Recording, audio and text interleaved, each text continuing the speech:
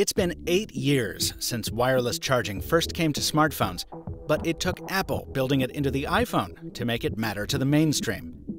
Well, that's fine by me, because I've been charging my phones cord-free since 2009, and I'm just happy to have more people to the party.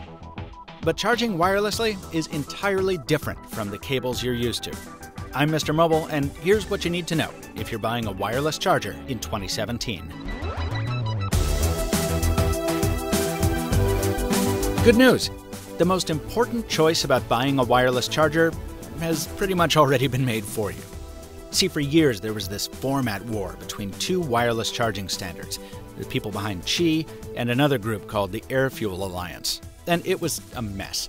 Phones with Qi charging coils inside didn't work with AirFuel pads, and vice versa. Well, now that Apple has chosen Qi for the iPhone, we finally have a de facto winner. All the chargers I'm about to show you are Qi powered. But before you buy any of them, make sure your phone is compatible. The iPhone 8 and iPhone 10 device families are covered, and Android Central has a list of compatible Android phones, which I'll link to in the description. Sorry, none of these will charge your smartwatch. At least, not terribly well. That's a whole other thing. The most important consideration you actually do have to pay attention to is power. Despite what the branding on your charger says, wireless charging is not as fast as a cable hooked up to one of today's quick charge adapters. But there's still a way to get a sense of how fast a particular charger is by looking at its output wattage. A few years back, the standard for wireless charging was 5 watts, which takes hours and hours to take a modern phone from dead to full. But most chargers top out around 10 watts today. So stick close to 10 watts if you can, and if the label doesn't tell you the wattage, this is a really simple formula for figuring it out. Then there's hardware style. And this is important because your phone needs to stay right on top of the pad, so you can't really use it while it's charging wirelessly unless you get a charger that holds your phone upright. The first one of these I ever used was called the Tilt View, which I'd still be using today if it weren't for that feeble 5-watt output. Fortunately, I found 2 modern alternatives on Amazon with a 10-watt rating from brands called Pasonomi and Itian. I don't recognize their names at all, and they don't have the proven track record of the Tilt product, but I dig the faster charging rate and the look. Of these, I like the Itian a little bit more.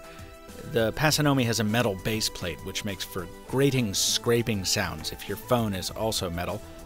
And its charging LED is up top, so it's hidden if you charge in portrait orientation.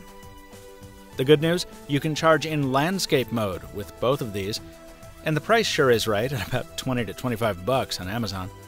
Links to all of these are down in the description, by the way. If what you want is a charger you can take on the road, the puck design is the most ubiquitous, and the best ones offer a rubber pad so your phone doesn't slide around. Apple's advertising the Belkin Boost Up on its website, which works well with the iPhone 8, even through a thick case. But it is on the big side, and at $60, it's also pricey. You can save about $10 and some space in your bag with the RAVPower wireless charger, which delivers 10 watts in a smaller footprint. It's also compatible with an available metal stand. This is by no means flashy. I tend to appreciate a little more flair in my accessories, but I've been using RAVPower battery packs for a long time, and I've come to trust their name. Or you can go the Super Saver route and get a bamboo wood puck from the aptly named Phone Salesman.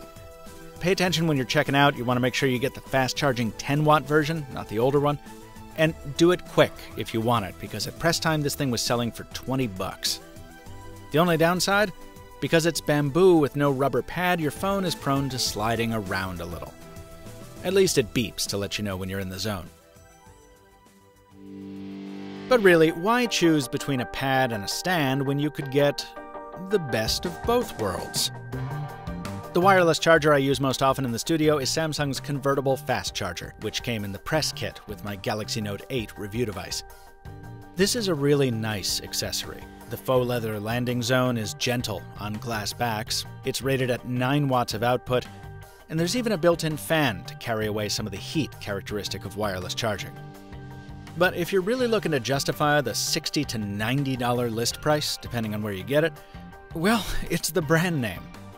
I mean, if there's anyone who's going to put safety first when it comes to batteries in 2017, it's Samsung. If money is tight for you, though, and you still want a convertible, I found a 7-angle charger from a company called Qi Infinity that'll get you back down to the $20 range. There's no fan here, and it's very particular about the type of wall charger it plays nice with, but it works, and I like its little LEDs on the base. The final important point to keep in mind is that a wireless charger can only do a good job if it's plugged into the right adapter. You won't get fast charging with a wimpy 1-amp wall wart. The Qi Infinity says it needs a Quick Charge 2.0 plug, and Samsung even warns that using less than a 2-amp charger could damage its unit. Oftentimes it's as easy as just using the adapter that came in the box with your phone, but nevertheless, pay close attention to the fine print when you're buying one of these. There are charging pads out there that don't need to be plugged in, at least not all the time. For $80 and $50 respectively, the Pond Ripple and phone salesman Qi Stone Plus are essentially batteries with wireless charging plates strapped on. While they're each in the pokey 5-watt club, they're still fun. Also, the Qi Stone has wireless charging on both sides, so you can wirelessly charge while you wirelessly charge. Yo, dog. And if you want to be super cutting edge, some companies like IKEA are selling furniture like floor lamps and side tables with Qi built right in. For my part, I've been using the phone salesman Furnichi as a bedside table for years. Yeah, I know, that's the worst brand name I've ever heard of too. And also, it's a kind of frustrating charger, because that flush surface is tough to feel out and almost impossible to see. But it too beeps to let you know you're in the zone, and I've got to forgive its shortcomings because look how cool this looks. If you're a minimalist, this is awesome. Is it $200 awesome? Yeah, I don't think so. But that's the last product I have to share with you, so time for you to weigh in. Drop a comment below with your favorite wireless charger from my list. Check the description for links to buy all the chargers in this video. And if you know of a better one, share your list. Mophie, Scosche, and Apple itself are all companies with forthcoming wireless chargers I'm dying to test, so be sure to subscribe to the MrMobile on YouTube so you don't miss those videos when they land. Until next time, thanks for watching, and stay mobile, my friends.